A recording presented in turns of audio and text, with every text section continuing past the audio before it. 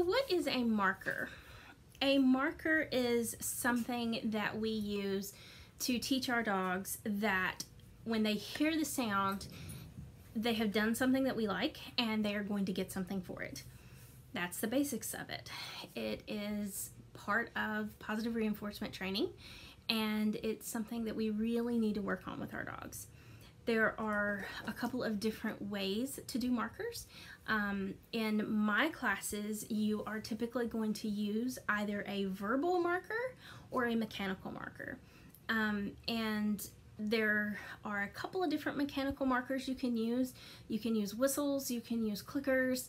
I prefer to use a click to a whistle, or a like verbal click. I prefer the actual clicker itself. So I'm going to show you a few of those different types of clickers, and we're also going to talk about the verbal marker. So for a verbal marker, we are going to use the word yes. And it is because our dog is doing what we want, we are going to say the word yes. And it is going to be an excited yes. And it's going to be crisp and clear. Yes! Tells our dogs they've done a good job. And we pair that with a reward of some sort.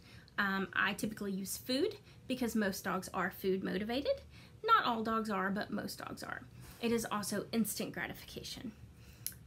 Later, as the behavior becomes reliable, we can take food out of the equation and start using more life rewards. Life rewards are things like petting and praise and toys, games like tug and fetch and stuff like that. But for the beginning teachings of a behavior, we really do need these behaviors to be we really do need these behaviors to be pretty rapid and rapid repetition.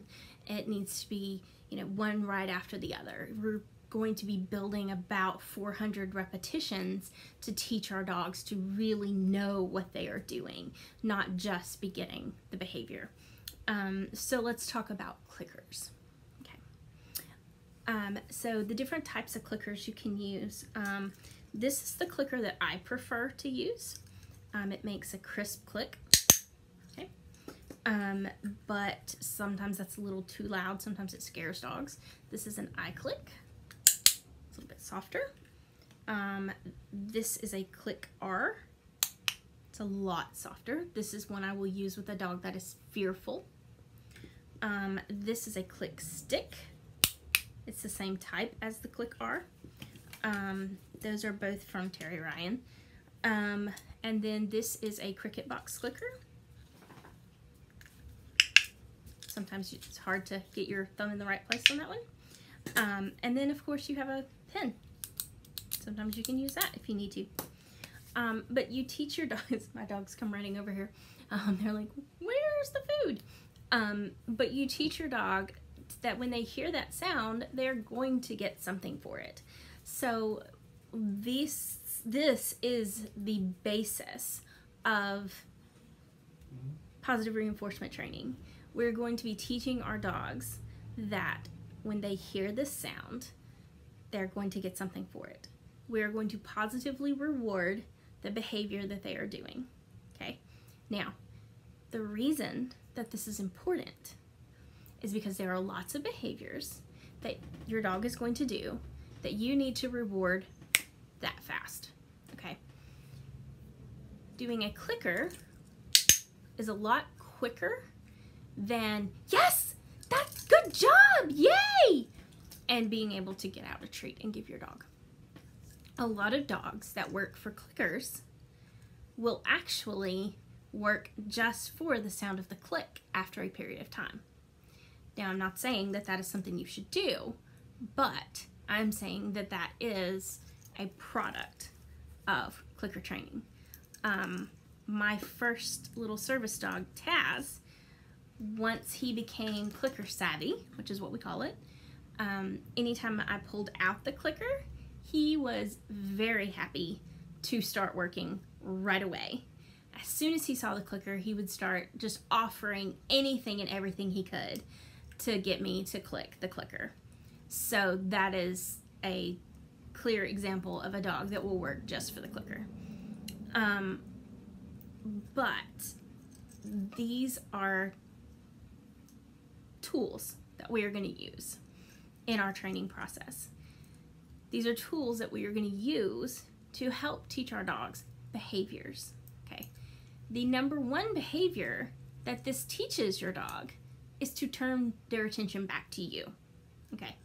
So if your dog is doing something like nuisance barking, bark, bark, bark, bark, bark, bark, bark, okay, they have to stop at some point to take a breath.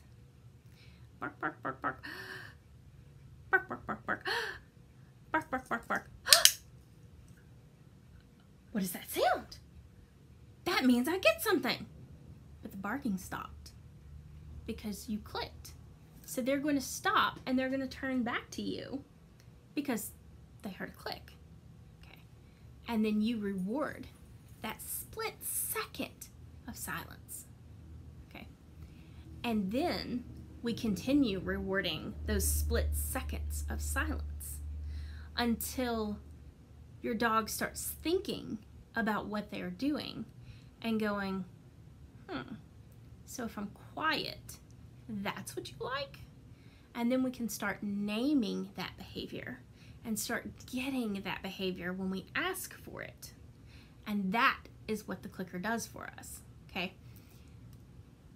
The ability to get our dogs to stop and turn back to us gives us a few seconds to work with any type of behavior. If your dog is reactive to other dogs or other people, and they know what a clicker is, and they know what the clicker means, or a verbal marker, and they know what that means, if they see another dog in the distance and they are focused on that dog, and you see that behavior of your dog zeroing in, and they're like, I see that other dog there. And then you go, hey, look at me. And your dog turns back and you go, yes, good job. And your dog turns and comes to you because they know that the word yes or the click means that they're about to get something. They're going to come and put their focus on you, not that other dog, or not that person, not that squirrel, not that leaf blowing across the yard or across the road. They're going to focus on you because they know what this means. That's why the clicker or the marker is something we have to practice. It's not something that just comes natural to our dogs. So you do have to practice it. You do have to teach it to your dog. Our dogs learn what we teach them. This is something, again, that we have to teach. Okay, so the way that you're going to teach this, there's going to be a couple videos below to show you exactly how to teach this, but I'm going to go over it pretty quickly with you here. You're going to take a handful of your dog's food, okay? We're not going to use a whole bunch of treats for this because your dog's not working really to do anything for this. They're just getting food for hearing a sound, okay? So your dog's dog food is a great resource for this, okay? You're going to click, give them a piece of food. Click, give a piece of food. Click, give a piece of food. Click, give a piece of food. And it needs to be that quick, okay? Don't try to get your dog's attention and then click and give them a piece of food, because that's not what we're doing. You want to have the handful of food right in their face. Click food, click food, click food, click food, click food. If you're doing yes, it's yes food, yes food, yes food, yes food, yes food, okay? And you're going to see that in the video below because I'm going to do that with Yachty. And I'm going to show you guys how to do that. If you have questions, please reach out to me because that's what I'm here for. I do not mind. There is information below to show you how to do that. You can text me or you can email me. I do not mind. That's what I'm here for. Okay? All right. You are going to practice your marker 3 times a day for the next 4 days. Okay? You're going to practice with your dog's feeding times or just randomly with their dog food, using the marker or loading the marker and letting them know what it means. Okay? All right. Happy training!